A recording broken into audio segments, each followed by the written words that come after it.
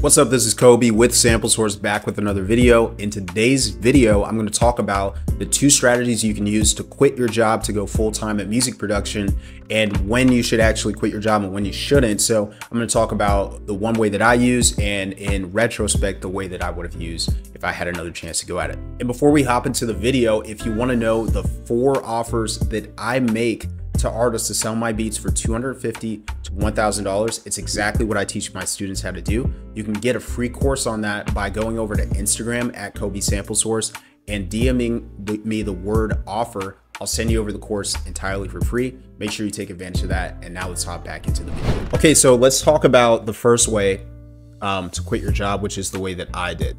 And so it was 2020 during the global pandemic. And let's talk about all of the things that happened. So I was working a plumbing deliveries driver job. I was making $2,400 a month. And I was making $1,200 a month from beats. Okay. And I had over $10,000 saved up in the bank. And so I was only making $2,400 a month from the job, but my expenses were really low. Like rent for me was $460. So I could go and do this and really like I had a roommate a little bit before that. So rent was like $230, but they had moved out. So, you know, it was really breaking the bank at this point. Right. So so with these 3 conditions, it makes quitting my job incredibly easy. So so keep in mind, if you live in like California or Paris or New York or somewhere that's really, really expensive, then these are not going to work. But just look at this. I had proof of concept. I'm already bringing in money from beats.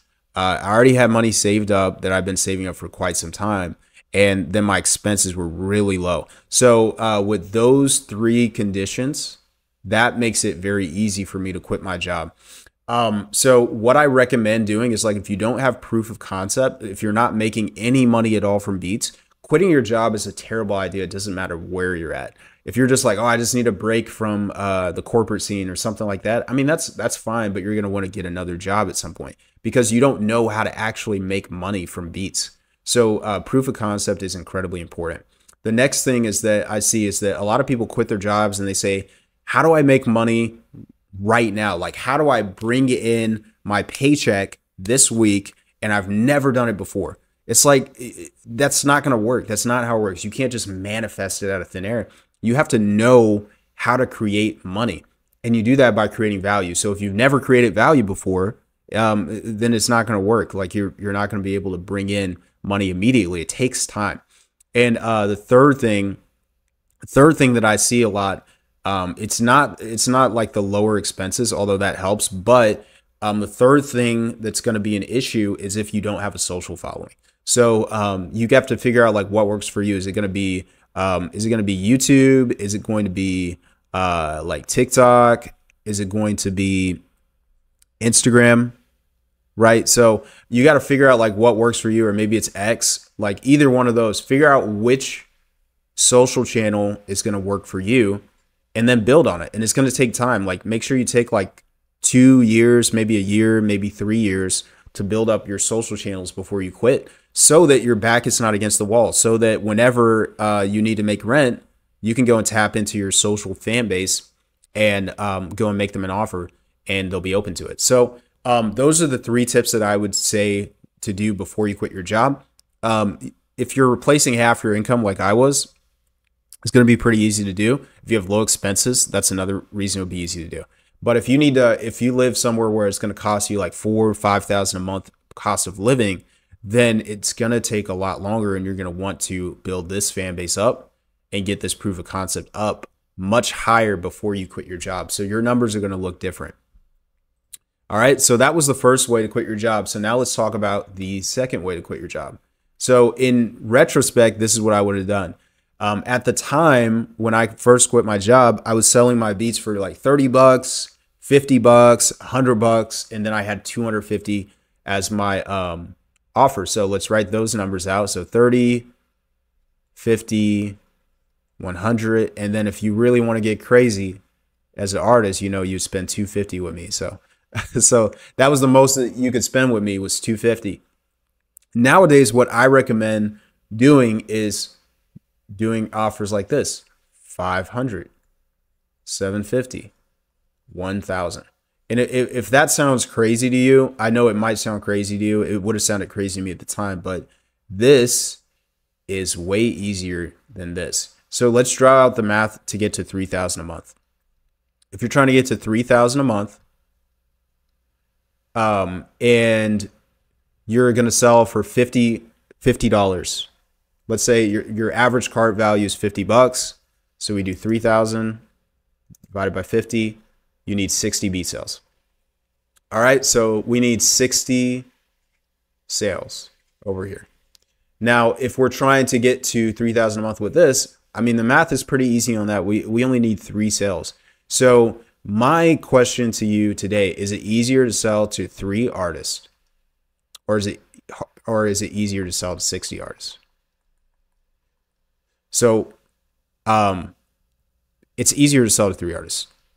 That's way easier. You only have to find 3 people versus going out and finding 60 people a month. What I had to do was send 100 DMs a day. I had to send 100 DMs a day to go and identify 50 people a month to pay me $50. It would add up to $2,500. I was able to pay my rent and save some money. So that was very, very difficult. I didn't even realize that this was the wrong way to do it at the time, but it's incredibly difficult to do so. Now over here, it's a mental battle because a lot of people are going to say no. If only 3 are saying yes and you reach out to 1,000 people a month, that means you get 997 no's. And the question is, can you handle 997 no's? Because for me, here's what I see. If I get 1,000, if I do 1,000 reach outs and I get minus 997 no's, what am I left with? It's a really complicated equation. I'm left with 3 yeses. And so if I get 3 yeses times $1,000, that equals my goal of 3,000 a month. And so it's very simple math. A lot of people just won't break it down and they'll be like, oh, that makes way more sense. But with human nature, we hate negativity. And so we can't get past people saying no to us. If you can't get past this, then you'll never be successful. And that's not just in music, that's in life in general. Like, a lot of people are going to tell you no, and it's rejection after rejection after rejection. But whether it's in your dating relationships, whether it's in your business life, whether it's in your personal life, or whether it's in music business, like, people are going to say no. But if they're saying no and you find a few people to say yes, then just look for no's, because you know on the other side of those no's are the yeses, what we want. And so if we figure that out, that's the magic formula to making money. So that's how I would have done it in retrospect. So let me play out the math for 3 artists or 3 producers that I've worked with in my program. So we had Marvin, we had Jeremy, and then we had Kellen. All right. So let's look at fan bases. So Marvin has about 460 followers currently. Jeremy has around 2,000 followers currently. And then Kellen has around 200 followers. And at the time, he had around 150. So what are they bringing in right now? So we got 1,000 in revenue. Oops. Jeremy is bringing in 3,200 in cash collected, 4,800 in revenue. And then Marvin is at 3K in revenue right now. And so social fan base, not very high. Social fan base, not very high. Social fan base, pretty good. So with Jeremy, we got to 2,000 a month within 4 weeks. Within the first month, we were at 2,000 a month because he had people he could tap in with. It's really quick. Marvin didn't, but in 2 weeks, he got from 1,400 a month to 3,000 a month. How did he do that? What was he selling? So his offer was 500 to 1,000. So he sold a few at 500, and then he sold two packages for 1,000 or 1,000 each. Whoops. So he was able to get to 3,000 with just like 4 sales or so. So just keep in mind, it's like, that's pretty easy to do actually. And most people said no, but we got a few people to say yes. And then they put money down on the Zoom call and he was able to get to 3,000 a month. All right. So 3,200 a month. The offer that we are making to get to 3,200 a month is 400. And so we're selling 2 a week. So that's about 8 a month. So 400 to 800 is going to equal this number right here, 3,200. 4 times 8 is 32. All right. So with Kellen, we did not have a lot of social followers. So we reached out to more people a day, and we got 3 sales. And these were at 250.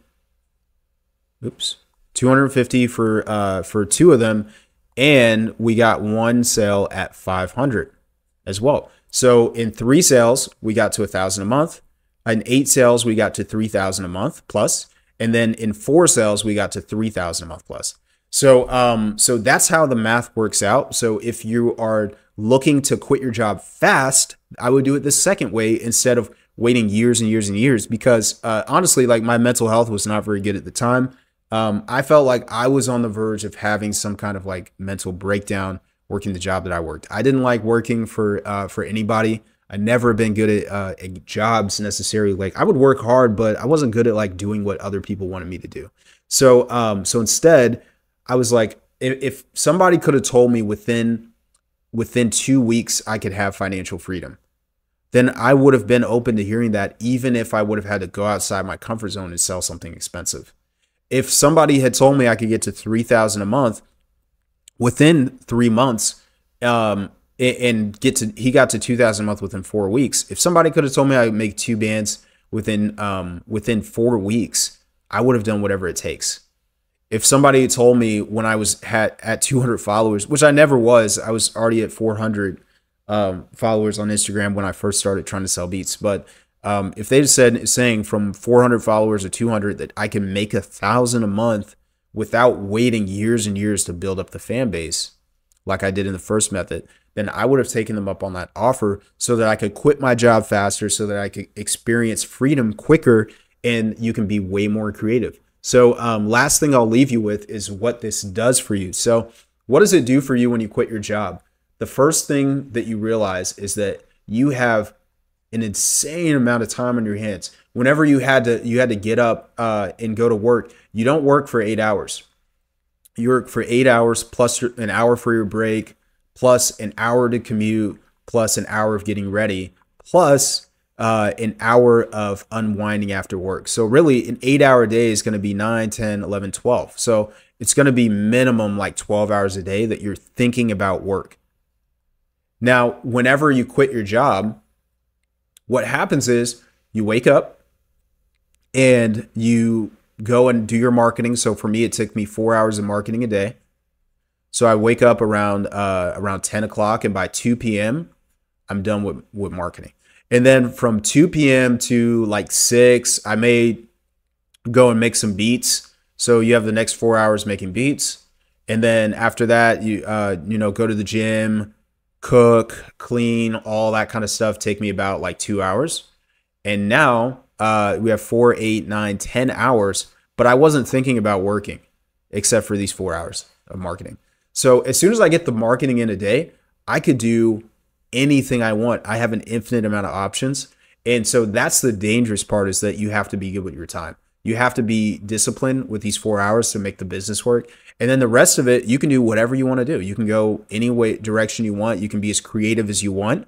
And that way, I could go to a studio. I could go and, I could go and visit family and help them out and run errands and do whatever I want to do, because I have this, I have time. And it's mental. You gain a lot of mental energy because you're not thinking about working all the time. You're simply thinking about, how do I make better music? And so if you really are passionate about music, go for it. Go and do it full time. So that's the first thing you realize. The second thing you realize is that you can make so much more money, especially with the second model. Like, so with me, my best month ever making beats, I made 13,000. I worked about 80 hours a week to make that. It was very exhausting, but I was able to make 13K in a month making beats. I've only replicated that one time before. I've only made over 10,000 a month in 3 separate months ever in my music career off of music. So keep that in mind though, that your ceiling is way higher. At my job, the most I could ever make with overtime and all of that was around like 2,700 in the month. I have worked sales jobs and stuff like that where I was making much more than that. You know, your income ceiling is much higher, but it's incredibly stressful. So my job wasn't too stressful. I just hated it. And I was making 2,700 a month. But then I moved into something that was not very stressful, but the income ceiling quadrupled. And so keep that in mind, is that you can make way more money. But if you're really lazy, like if you're just honestly really lazy, then don't expect to even hit this number. So you probably shouldn't quit your job. You should let somebody else give you tasks to do and then pay you money. So if you're lazy, then work for somebody. But if you're hardworking, then work for yourself. So that's the video. I hope that that was helpful as a breakdown, and hopefully it wasn't too lengthy either. Let me know if this is a good length for videos, if this kept your attention, if this was helpful or not. Leave some ideas for me of what to cover in the next video. But this is the exact strategy that I used, was the first strategy. And the second strategy is what I've taught other producers to do, and you've seen the results from that. So if you want the 4 offers that I gave them that help them to scale their businesses up to 1,000 a month, 2,000 a month, 3,000 a month, then comment offer on Instagram at Kobe Sample Source, and I'll send you over that course entirely for free. And if you want to work more closely with me, if you're like, yeah, I've seen your free courses, I know it's good, I know it works, I'm bringing in some money from beats, and I am a serious hardworking producer. I could do what Marvin's doing, I could do what Jeremy's doing, I could do what Kellen is doing, and you want to make $3,000 in the next 16 weeks, and you want my help to get there, I would love to help you. But what I would want to do first is hop onto a free business audit call. And so on this call, it's about 45 minutes. And what I talk about on this call is really just asking you questions to diagnose what the main bottleneck is in your business. Then whenever we get to the solution, then if that is my program, then there is an investment associated with that. But if it is a good fit, then we can do that. We could move forward with the investment. And if it's not a good fit, then I will point you to somebody that can help you, or I will point you back to YouTube videos where you can learn for free as well. So if you want to hop on that free business audit call and you're ready to get one-on-one help, then click the link in the description, or I will leave it in the pinned comment as well. And you can go ahead and book that for free, fill out the application, and then I will talk with you soon for 45 minutes, chop it up with you face to face. Thanks for watching, and I'll see you guys in the next video.